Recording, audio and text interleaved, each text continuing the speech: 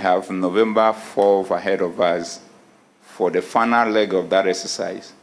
And we look forward also to early next year to work with you as you work towards selecting your parliamentary candidate.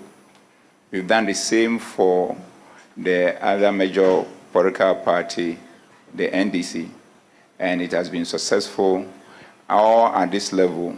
And we want to use this opportunity to thank all the political parties, and today the MPP in particular, for cooperation extended to us, for us to create a platform in an engaged faction to work together to deepen our democracy.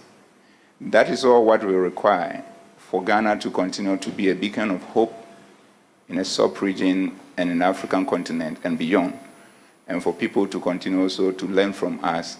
Having said that, we want to assure you that on the 4th, we are going to give you an overdose of security, and it will be excellent. It will be awesome. All what we require from you is to support us, for each and every one of us to play his or its role. And then with that, we'll be able to ensure that the police will do their work, the EC will do their work, and all the people who will be voting across the country will also come out freely, willingly to vote. And all the agents will also do what they're supposed to do for all of us to finish that process and for all of us to be winners at the level of the party, at the level of the country, and also at the level of the continent.